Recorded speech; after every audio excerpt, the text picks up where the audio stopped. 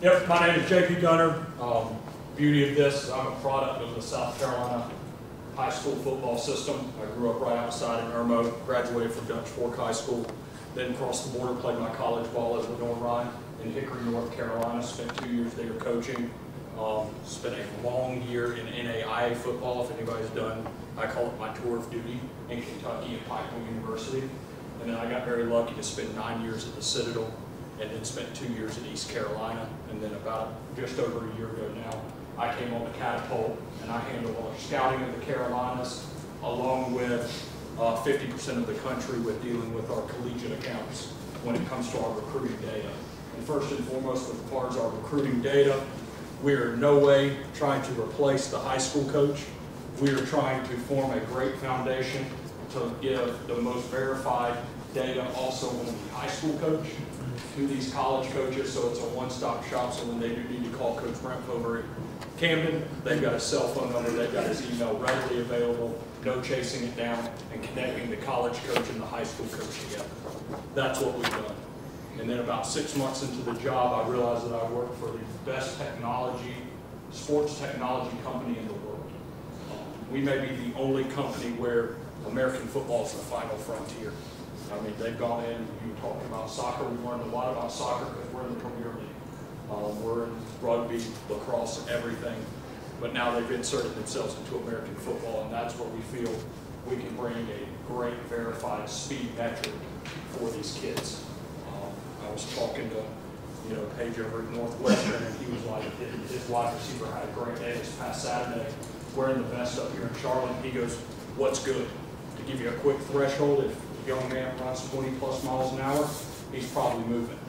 And the nice part is that with our metrics right here, it is game speed.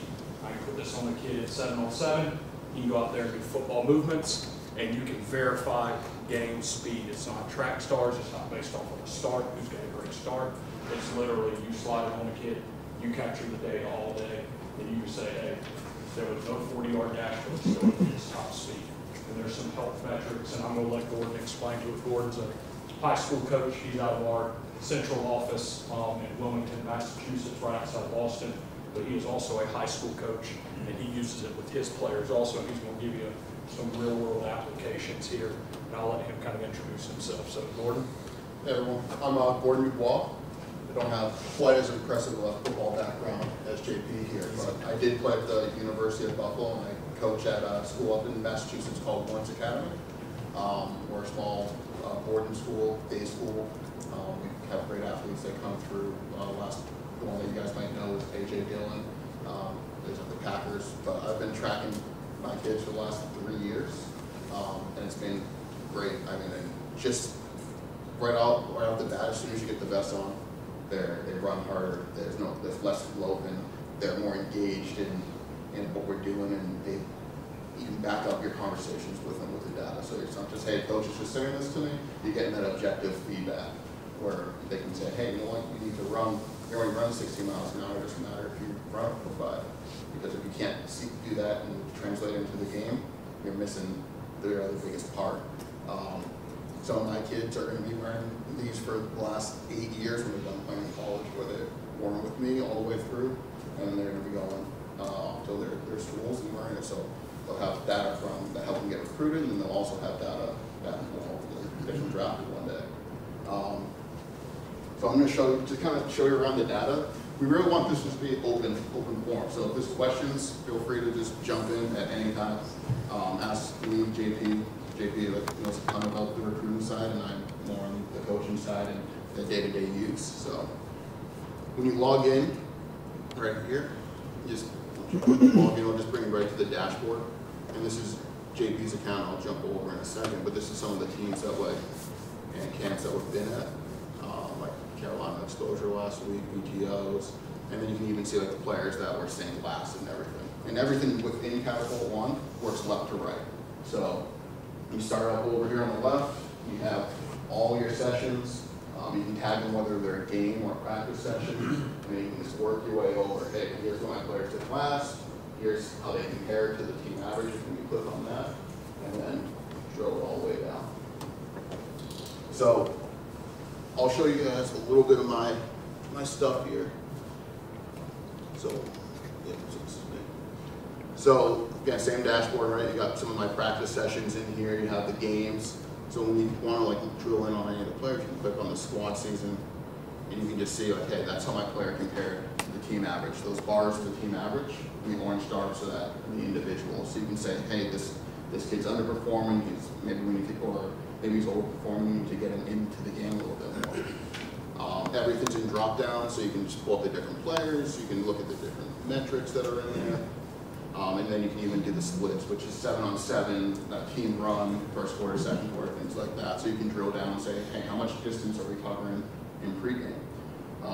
And just coaches look at this, or your individual players could look at it too. You can give them access. So they could be like looking at each other's every day. If I didn't get it up after an hour after a game, my phone started blowing up with text messages. Hey coach, where's my data? They love it. Like I said, the loafing portion of it within like the conditioning, like they're trying to hit top speeds when they're running because they want to compete with each other. So I have to say, hey, run hard. They just did it, and that saves me some breath and a lot of frustration. Yeah, the interesting part, so we've taken this, we're rolling it out. We kind of did a soft opening, so to say, and we took it into the state of Alabama and put it on some kids actually during Friday nights and get some game speed data off of it. Interesting part, I think, is week 2 of the season. I mean, down in Alabama, it's probably close to 90 degrees during pregame. We put it on one of their top receivers. He's out there, he does everything. Catches punts, catches kicks, they're doing RBAs, they're doing everything. Our guy takes it back to home, plugs it in. He calls the coach, he said, you may want to be careful. He goes, what do you mean? He goes, this kid ran over 3.5 miles in pregame. I mean, you can clock to see exactly what your guys are doing at all different points and times. Because when he says segments, you can go in and say, all right, we knew pregame was this segment, and then, I mean, he can even show you, once he gets there, hey, this was when we were standing for the national anthem, because the kid's not moving. But he said, be careful of your guy, because all the kid was doing was catching kicks, running it back to the kicker, go over, high-five coach, run down the sideline, go catch a couple passes, and then before you know it, he's already, I mean, you were saying that y'all had kids that you tracked almost ran a marathon in a week. Yep. From mileage, just based upon, just getting it on the kids and being able to know, hey, where's the wear and tear on your roster actually happening? And how much does that weigh when you put it to your... 2 grams. 2 grams? Yeah, I think I forget exactly how many grams, but... JP, the other side of that too is that we use that, and you can also track it. If you're going to get this many bursts in a game, and you're not getting them in practice that week, we would have inside run sessions where our kids weren't getting big, long bursts. So they were, certain days we might have them do 8 or 10 bursts while they were waiting their turn, 8 or 10 30-yard bursts, just to get those bursts, because that's what they were going to do on Friday night. Right. We hoped. Yeah. 100%. Yeah, and that's really it. It's like cramming your practices and adjusting it a little bit, just so that you're getting them ready for the game day. Like, you don't want to have a game on Tuesday when you have to be performing at 100% on Friday. One of the stories I like is just, I was told by one of our support team back up in Boston. She used to work at Temple, and one of the things that they were trying to do was figure out how they could get more use out of their practice time. So they started looking at, hey, they're doing all these sprint yards, and that's great, but they were doing all the sprint yards in between like drills. So instead of having them run condition at the end of practice, they just said, okay, we're going to move the drills around so that they're getting them all in between. So hey, the offensive lineman in the north side end zone, they run down to the south side end zone to get that conditioning in, and then no condition at the end of practice. So they do that based off of looking at really just how many yards they need to get throughout the game, and then how to really utilize that within their daily practice. And this is kind of like what JT was talking about up here at the activity chart, where you can just drill down. So like you can see in pregame, right now I'm looking at Matt. You can pull up pregame and say, okay, I can run 1.5 miles. So maybe that's a lot, maybe it's normal, but if that's at 3 miles, I'd be freaking out because we only run 6 miles in a game. So you're able to look at it and say, okay, well, this is what we do in practice. This is what we're doing: inside run, team run, 7-on-7. Do we want to do that on Thursday? Do we want to do that on Wednesday? So the other thing I like about it is it keeps me accountable too as a coach, because it's kind of similar to that Temple example. Like, am I random practice right? Am I pushing the 2s and the 3s and those key reserves, getting them involved in the drills? I wasn't. My kids were spending about 8% of the time moving, and if they weren't in that starting group, it was even less. So I had to change how I did my drills and set them up, and then just improve how much time and effort I put in out there. Just to explain the screen for you, this is just a heat map, right? So it shows you exactly where the player was, exactly when they were, and the red is the most intense, or the places where they spend the most amount of time, and then the blue is the least amount. And you can even see all their sprints. So the long touchdown runs, what they're doing on kickoff for those special team players, the red lines are going to be the most intense sprints, while the white lines are going to be your least intense. So you can really understand, okay, are they able to hit those top speeds? Are they maintaining them? The orange down here is if they went over what you expected in the game. So if it was 80 explosive efforts, you want to be able to make sure you're getting that within practice. So it'll show you, hey, you did 104% of what you normally did in the game. You did 100%, 109, so on and so forth. And then you can even break down every 5 minutes what they're doing. So one of my favorite ones to look at here is you just pull up top speed, and you can really just see it. Hey, like, are they falling off in that second half? But there are certain areas where it's pretty good. So like, if this was in the game, and they just kept dropping off at the end of every quarter, maybe that's a conversation that you can have, saying like, this is why we're doing the extra condition, and this is what you need to work on in the off season to close that gap, because you're not able to maintain those top speeds that you were hitting in the first half compared to the second.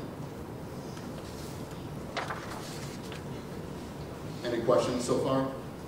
What metrics have you found to be most useful? I mean, obviously you got a wide out, you got a corner, they're going to run a lot more, especially from a top speed perspective. What measurements have you seen to be the most beneficial for an offensive lineman? Yeah, so believe it or not, everything is going to be aligned like to what their position is. So even if this is 3 miles, it kind of doesn't matter. Like, you're getting them used to that. But looking at things like top speed, are they able to hit those top speeds, and what is it for alignment? I was looking at impacts because I want to know how many hits they're taking. You can adjust the sensitivity of this so you can see more of the line in contact versus those big collisions that are inside the box. And then player load here, that tells you it's a number between 0 and 1,000. Just tells you how much work you did in that session. So think of it like running a 5K versus walking a 5K. One of those is going more intense than the other. So by looking at that number and seeing that that jumps, that's how you can understand how much work they're doing in the volume. And then lastly, I like to look at this power score number. It just tells you how much force they're putting out there. It's a watt per kilogram. So how explosive the player's being, if they're flat, that number can drop down. If they're having the game of their life where they look extra explosive, that number will be up. So I like to kind of look at that. Anyone else? Good. Cool. Another thing I like about it too is it helps me open up dialogue with my players. So we've all had those players, right, where they don't listen no matter what you say. You tell them, hey, you got a QB that's got a slide, running back who's fighting for an extra yard, but fumbles all the time. We had one of those QBs who just always looked for contact, and he had double the amount of impacts as our running back who ran 30 times a game. So I walked up to him after the game, and okay, you're going to get hurt, I can need you, and I see some kind of depends on you. And he said, what are you talking about, coach? I do slide, I do get out of bounds. And then I pulled up all this data and showed it to him, and he was like, oh, I get that now. And then the next game, his numbers were cut in half. So like, being able to kind of back it up. And that was a kid that like no one thought he would ever listen. He just, the next week, he stopped doing it. Some kids just need to see it, and it helps. You got anything to add, JP? No. I mean, the one thing that I've heard a lot of people come down to is, the nice part is that you can set the bar for your players. So you can say, hey, here's what our starters are doing output-wise. Here are the metrics that are important to mine. You know, and also different styles of play. Some guys, they're older, their quarterback, lower their shoulder. They're I spent 9 years in the triple option. God forbid if we track contacts to the quarterback, you know. But, you know, you're going to have those metrics, and you can actually, he's showing you right now, where you can compare actually two guys on your roster, where one's the backup and one's the starter. You can actually put side by side and be able to say, hey, you know, you've got that kid, like I said, who just doesn't listen to you and says, man, I should be starting, I should be starting. Okay, so we pull it up, we show you, this is our starter, this is what you do, what work has been justified for you to be the starter, you know? So it's going to give you another metric just to lean on. Obviously, it's nothing to live and die by, we're still humans and we're not going to give this world up to the robots and to the machines, but it is a aspect that will give you a more verifiable number. Okay. You guys found any number, like one of the algorithms that you guys have that correlates with their work during the week, and then they're higher likely to have an injury or pull a hamstring, or, you know, sort of, I guess, the soft tissue ones, but just that there's one that, I mean, I know it's not going to be a one-for-one, but that you can see that they ran like so much further this week, and so that on Friday night they were critiquing it. Yeah, it's probably that player load number, and that's really what we hang our hat on as a company, honestly. It's proprietary to us, and when you see those numbers spike and adjust a lot, that's when you see those soft tissue injuries. And what you basically want to see is a V correlate. So as distance goes up, player load should go up. If distance is going up, player load's going down, they're probably not doing enough work, vice versa, right? And I can show you kind of an example. So I usually use this game as a benchmark. It's one of our tougher first games, and it's pretty easy to set these. You just come in, click these 3 lines, and then you can set these game values for the individual, a skill group. So if you want to have everybody measured against that Division I running back, you can just measure everybody there. We can get it individually, and then it changes everything to 100%. So as I kind of went through the year, this is really what you'd probably want to see for most games in like a pretty heavy practice, where it's like 80, 75%, a little bit of orange in there, so nothing too crazy. But he was starting to get pretty beat up after this game, the first game in October. You get to see him limping around a little bit after the game, a little bit more orange. This game was really rough for us. You can see that's an intense game, like 150%, 126, 120. So completely overworked. Told coach, knew it was coming. I knew it was coming at Milton, and he only made it to halftime in this game against Tabor before he pulled his hamstring. So by setting those benchmarks and understanding, like, hey, this is the work that they're used to being able to do, and we're overworking them, like, it was just a matter of time before that happened. We also got a flat tire on the road to this game, so it was pretty. So this 2.57, if you like pulled up on anyone else, they're always significantly lower than what they always are. They were flat in warm-ups, they were flat getting off the bus, they had 0 energy, and all of their power scores were down like 25%. So things like that just adds a little context to like what you're seeing, so it's not just like, am I just trying, like, do I just think that they're this way, or are they actually this way? It's essentially like some of the biggest stuff I get from it. So during that week, then, like, say you pull that up, that Tabor game, Yep. and like the next week, you're like, all right, it's coming. Well, what do you guys adjust for? So what you would adjust is essentially, you essentially adjust like their overall workload. You'd like to essentially get here, where before it even happened. So going into these weeks, which we were inside a lot, and then we had a lot of rain and thunderstorms, and so it's not as many practices kind of going for him. But like you adjust those, get them more yardage or less yardage in practice. If they're needing more work, you have to make sure you're getting them the extra sprint yards at the end of practice. Sometimes it's as simple as, hey, we're going to do 10 gassers at the end of the day. Other things you can look at is getting more treatment, getting more treatment, making sure that they're not in contact, if that's, depending on what their position is and everything like that. How do you take the game data and calculate more or less work in practice? What is? So that's when I showed you switching it all to like 100%, you set it as the game value. So you just say, hey, this is what we did in that game. I like this game. It was an intense one. I'm going to measure him to that. that value. So does that tell you, like when you saw all those orange, is that telling you to increase or decrease in price? Decrease or get him that amount of work in practice so he's prepared for the game. So if he has to do 1,300 yards every single game, you want to make sure that he's doing 1,300 yards, his body's used to it, and that's not 500, 500, 500, and then, hey, you know what, you gotta run 1,500 yards today. That's how like hamstrings and hip flexors and stuff like that go. So, Preseason camp helps too. So put them on in preseason camp, and they kind of can warn you if you're about to reach, if you need to back off a little bit. Because that tends to be a lot of times when we really put a lot of pressure and intensity on them. And we've used that as a metric some as well.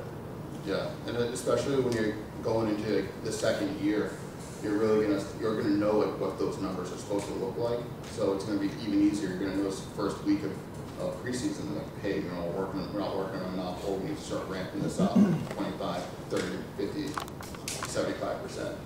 So you just kind of work it in based off of your kids, what their capabilities are, and then really what you're trying to do. If you have a deep team, you might want to see who you can push the furthest for first 2 weeks, but then you have to figure out a way to tailor it back. A lot of load management comes from this player load number. So this, and you give an allowance. Say it's 2,000 for the week. So once you get to 2,000, like you cut practice or you cut that player's drills or whatever it is. And that's kind of Catapult have like data that's been collected of what those ideal numbers are? It's, or are you collecting data on the front end to set your parameters for later on? So like if I'm in practice and I'm collecting my data, and how do I know that my practice isn't flawed and that's not going to lead to flawed game day? Like are there numbers that studies have been showing what ideal numbers are? Like I'm looking at player load, just being naive and new.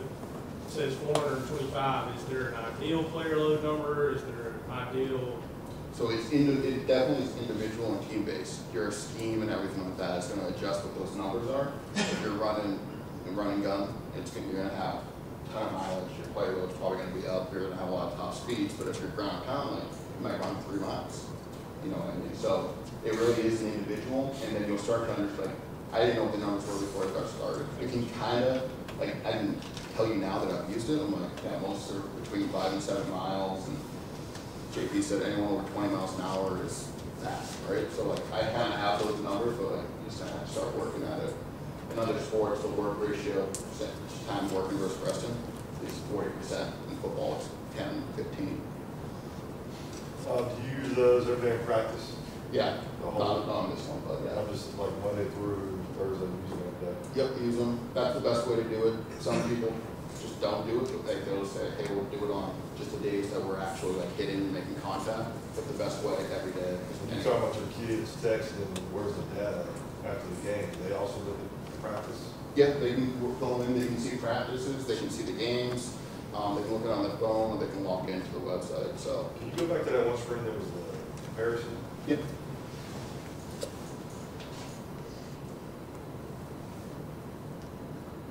Anything particular? Just well, we put this one was 2 different players in there. Oh, that's cool. Yeah.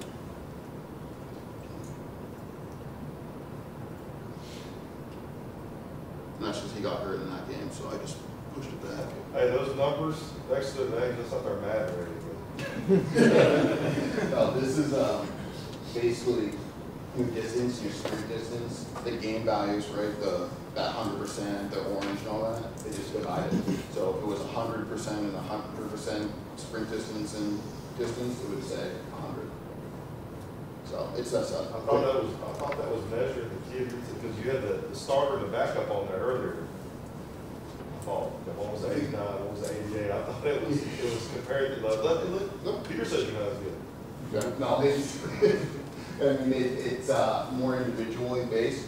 But like if these are 2 running backs in a skill position, you'd say like, hey, like you're not as explosive, you're not getting up to those, those sprint yards, you're not getting to those higher speed zones than Walter, who's more of maybe more of an athlete, quicker, and more of actually more of a stat that they both were. But Tony was actually, I would say, a better running back. He was a better all-around athlete. Well, so, if you also are having issues with Tony, you come up here and you go, look how much red's on Walters of him busting his ass around the field and really exerting himself. And then you come over here and you go, yours is peppered with a couple of white arrows, which means probably you're walking off the ball. You know, this right here, this maps out why Walter is starting over you know, and then you're like, well, listen, that's not a coach, that's NASA, you know, I mean, because that's legitimately what it is. I mean, that y'all are wearing the same piece of equipment, but now it's giving you can pepper and say, all right, well, what happened here? I mean, we've got a spaghetti chart. I don't know if you ever pull that up, and that'll literally show you the path where, you know, during this quarter you walked this path on the field. So One of the big selling points to me about this is that because of technology, our players today are so visual. Like you said, this isn't personal criticism that, you know, that I think Walter's better than you. You know, here's what you can work on. Yeah. Here's your data, and then you can see visual. So like white is walking around on the field, Yeah. red is running. So, you know, you come up to that second string guy going, you know, you got mama in the office sitting there going, why my boy starting? And then you go, well, man, you want the truth, here we go. You know, here's right. So, I'm interested in, from a perspective of the guys who are doing the no sweat Thursdays, no sweat Wednesdays, and then the ramp up Fridays, or, you know, for us, since we're playing on Saturday, but ramp up Thursdays for the high school ball. Have you seen speeds for, have you seen one that the analytics are telling you is better than the other? Whether you go, you know, Tuesday, Wednesday, full pass, no sweat Thursday, fast Friday, and obviously a day behind from a high school perspective. Have you seen one that this is telling you may be better to keep your guys fresher and faster on game days? So you want to like get the volume of work down on the Thursdays. So those no sweats, like I would like to see a little sweat and some intensity in the practice, but less overall work. So maybe it's cutting out team run and things like that. If you do that on a Thursday, if that's like your one intense period, maybe you don't do it. So it's more of that. There's not really like a set schedule, because it depends on what you're trying to accomplish with your, you know, with your team and what your goals are.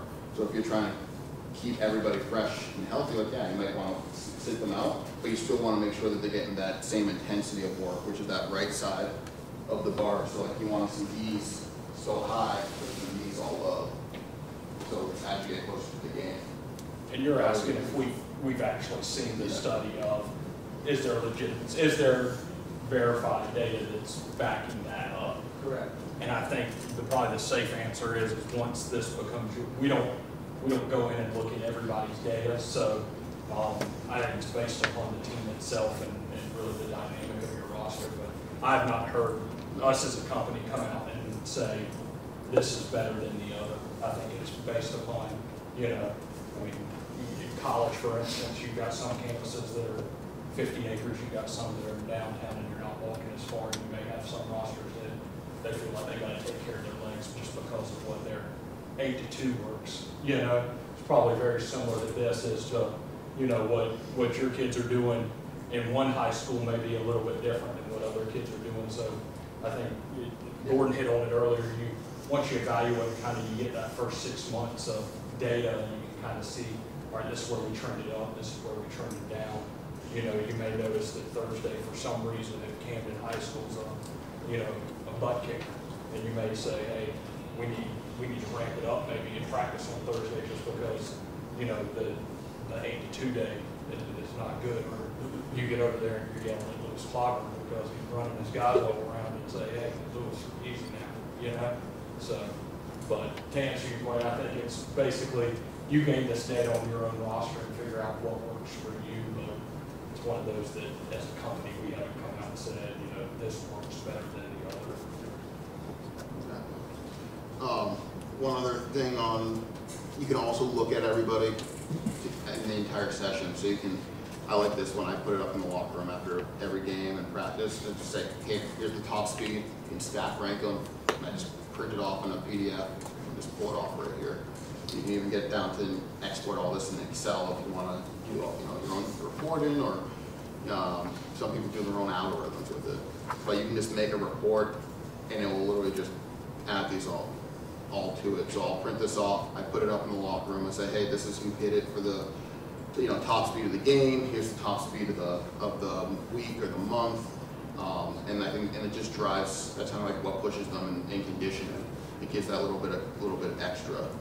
And then you can also do a percentage of that game value that we've been talking about. So your linemen aren't going to run as fast as your wide receivers. So you can basically do it, exact them off of the percentage of their game value, and then it moves people around. So someone that might not hit that top speed, like this kid is at Notre Dame. It always blows my mind, but he's always at the bottom. But like, he performs on game day, we'll see how that goes. So like, rolled in there. But like this, this helps so that you can just say, hey, you hit a top speed for yourself. Yeah, it might only be 13 miles an hour, but you only hit 12 last 6 weeks. And then you can even see, and this one's pretty cool, down at the bottom, you can see like the percentage or how many games they did in X amount of sessions. So are you doing a marathon? Are you doing 4 games during the week on a Tuesday or by Wednesday? So you're able to pull that up, and this isn't necessarily the best data for the board, but you can see how many games they did. So for like these kids, 1.4 games over the 2 sessions in that specific week. Ideally, during a game week, what would it be? For how many games would they play during a game week? you probably want to see around like 3, maybe 4. If like again, it depends on what you're trying to get them ready for, but like in that range. Including the game? Including all sessions. So a game, and then probably Tuesday, Wednesday would probably have to be a game and a half. Thursdays, light days, Thursday, Fridays, or whatever. So really, from a practice perspective, you'd like for them to have the workload of 2 games during the week before they get to the game day? Yeah, 2. Like around 3. And all this data automatically is loaded for the coach So from the device. literally with the pod, fellas, I use this, with the pod, all you do is you remove it from the vest and it clips in to a USB port. And as soon as you clip it in and turn the pod on and hit sync, it pulls it out. It is automatically into all these different categories Yep. for you. Takes 1 minute to sync. So when I come off when we're at Coach Roscoe's event, it's gonna roughly take us about 2 hours, because we'll have about 200 kids in each session. So we'll pull it right off of them and start syncing them up with 3 laptops doing 30 at a time. But for your sake, moving parts, it is literally old school pager with a power button. And it just fits in the pocket between their shoulder blades. As soon as you get off, you have a coach sitting there with a laundry bag, everybody pulls them off, bam, you go to your office, probably by the time that they've showered, you've got it synced up. And it's pushed, and you've got and everything comes over, software, hardware, vest, everything comes, it's all part of the service. So. And these go right under the shoulder pads, and you can reach them through the collar. So they don't have to take the shoulder pads off. It's just part of their uniform. They put it on. I usually just slide it in between the shoulder pads when they're out on the field. Can you, I know what it is, but explain the cost procedure. Also at the same time, football's over, now you can go basketball, track. I mean, it's all sports. So it's investment in your program, not just, it's still individual, but give you an opportunity to solve those. The only restriction is GPS can't operate indoors.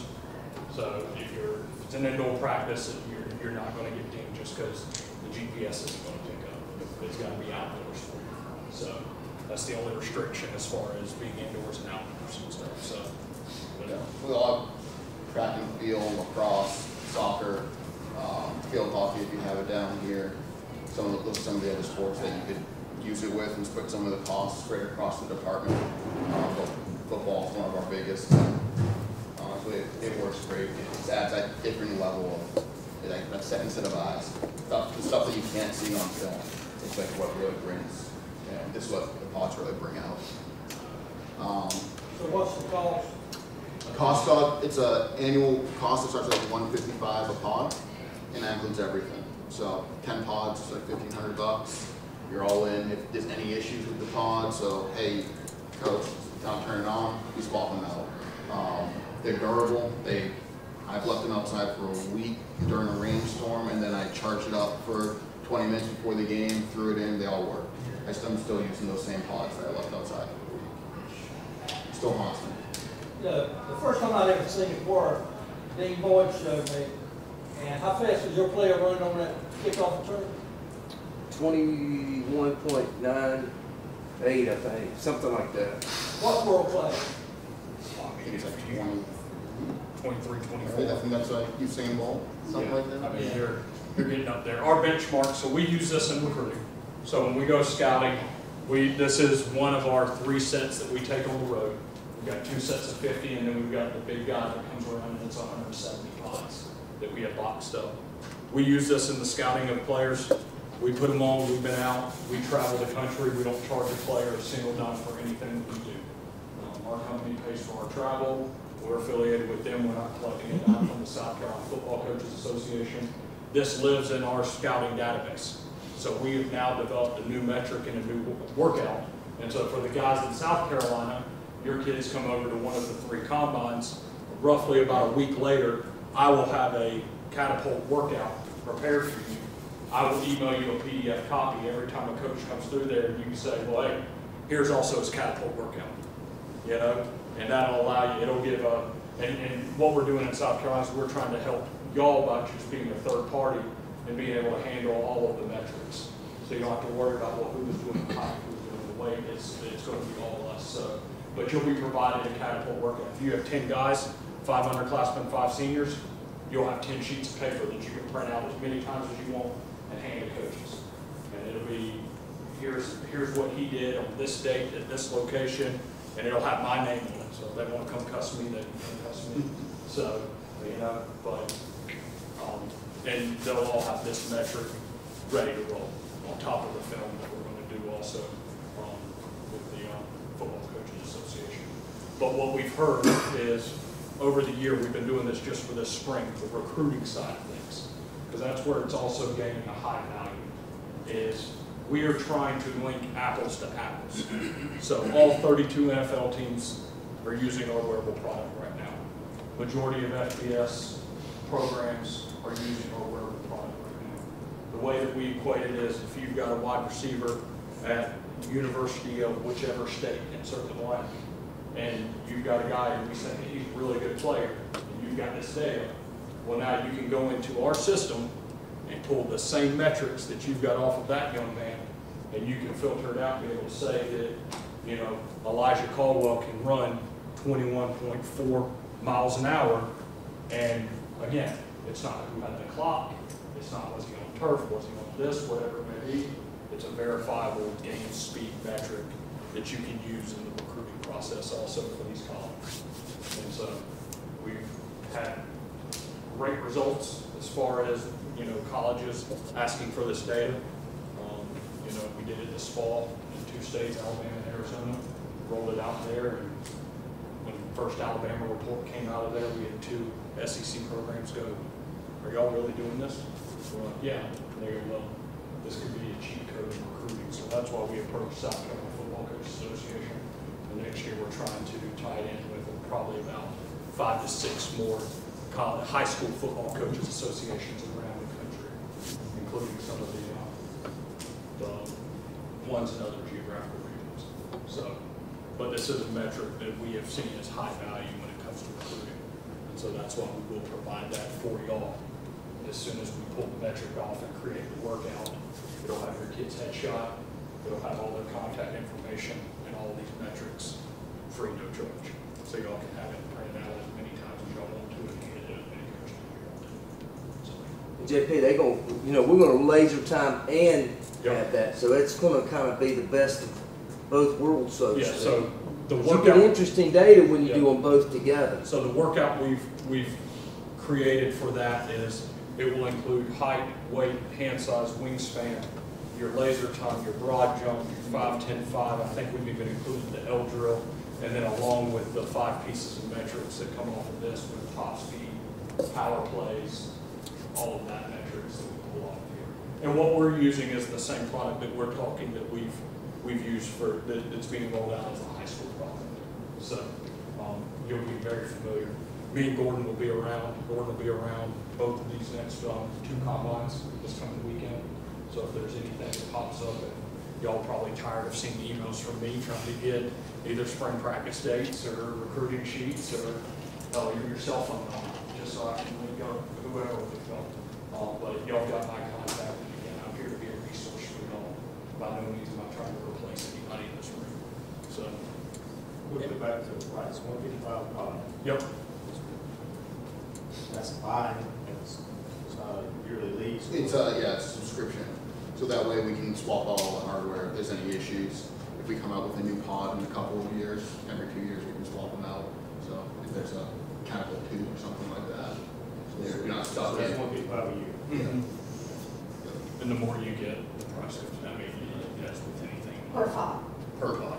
Which now, when we say per pod, that is docking station, pod, vest, and also access to the software. So it includes all of that with the customer support. And yours truly is your squeaky wheel if you ever have issues to look at trouble. Yeah, so. I had a question. You know, the data says proves that you've got a 20% factor on your team that either are not going to get good enough ever, no matter what you do, 10% of it. And then you've got 10, and you've got another 10% that may always be marginal.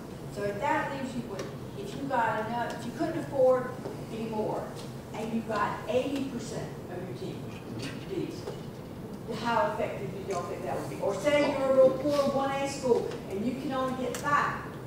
But you can rotate. Yep. So like, That's what I'm saying. yeah, so You can John Doe, rotate. This week, we're gonna work on see how the running backs do it first.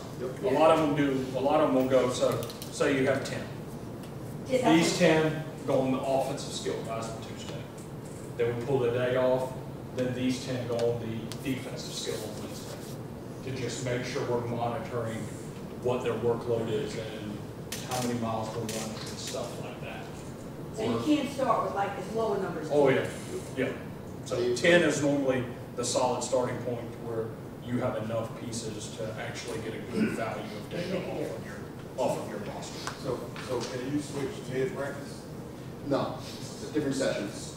So you can have. Unless you got my man over there on the laptop, taking it off, So what you'll see us do on Saturday and Sunday this week is there'll be that window, that halftime between the seniors and junior session, and you're gonna see 3 of our scouts over there just wheeling and dealing, hitting sync, pulling 10 pods off, because we're gonna turn around and use those same pods in the junior session. So as long as you dock it and get it off the pod and into the system, you then can turn around. So yeah, realistically, you could mid-practice if you said, all right, I want to pull the information off real quick, go a minute and then put it on James' and put it in his and then get it rolling. So the battery lifespan on these is about 6 hours.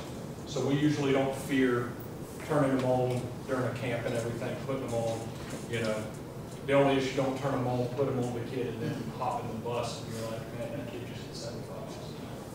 So,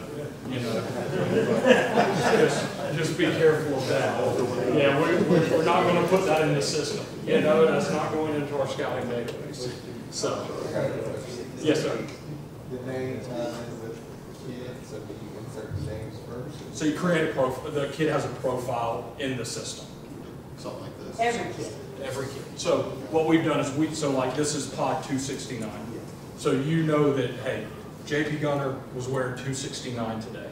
So when you sync it up, it's going to say, all right, coach, you've plugged in pod 269. Who does this belong to? And you go into your system and you say, JP Gunter this time. So what you'll see us do is at registration this weekend, it'll be like we're calling orders at the old school Beacon in Spartanburg. It'll be, hey, pod 269 is on player 1112. And we plug it into the spreadsheet, so when we come in off of that session, we know that when we plug in 269, it goes to player 1112. So their profiles live in the system. So And combat will be a lot more complicated than regular practice. yes, yeah, absolutely. It's controlled chaos when we go here on Saturday and Sunday. So like for me, I usually use 11 and they know what pods they are in, and there's a few that rotate between some other players, so like Danny's always pod 3, so he would walk up to me and he'd say, hey coach, I'm pod 3, and he would just take it. So it remembers who wore it last. You only have to change it if someone else wore it. So 2-a-days, you could leave it in, and you can run 2 sessions before you have to sync it. If you're doing a camp, you might change your session after, so you just change it. And you can also put players like in their own session. So if this person was doing like injury rehab over here, or they were in the juniors, not the seniors, like you can make your own session here. It's just a drag, click and drag. So pretty easy.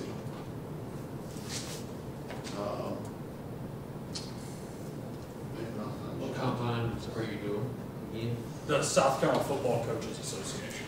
So they're going to put on those combine series, so Saturday and Sunday, and then we've also done, as you saw, people of mine over there.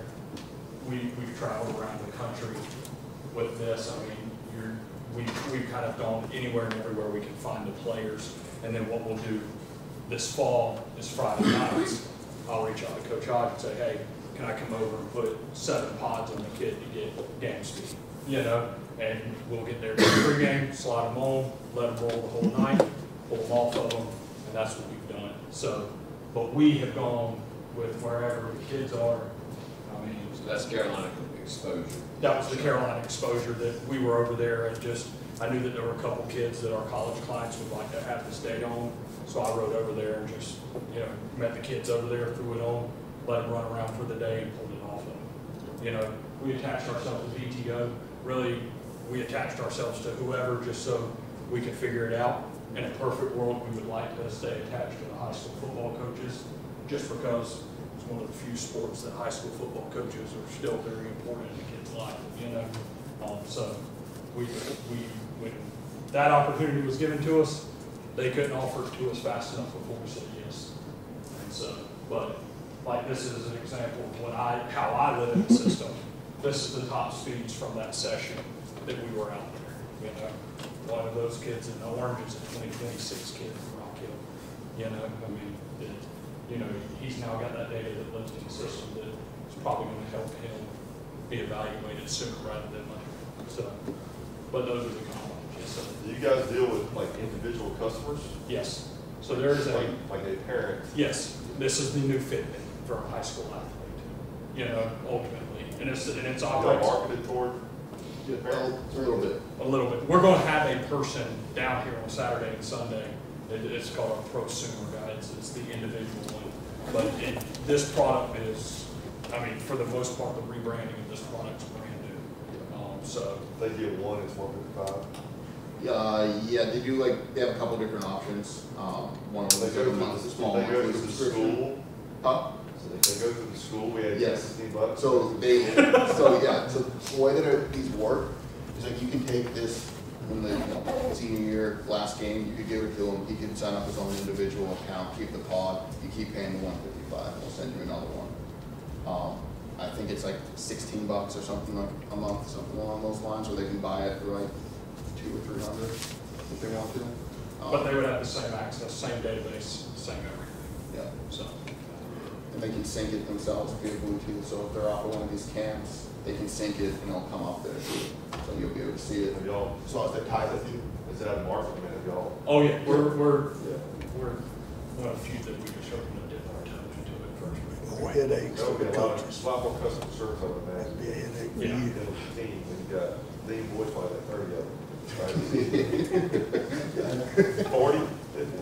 So, but no, you can, but that's mainly done if you go to catapultsports.com, they seek it out, but They can use it like it was their own individual one if they wanted to for in the meantime. any questions?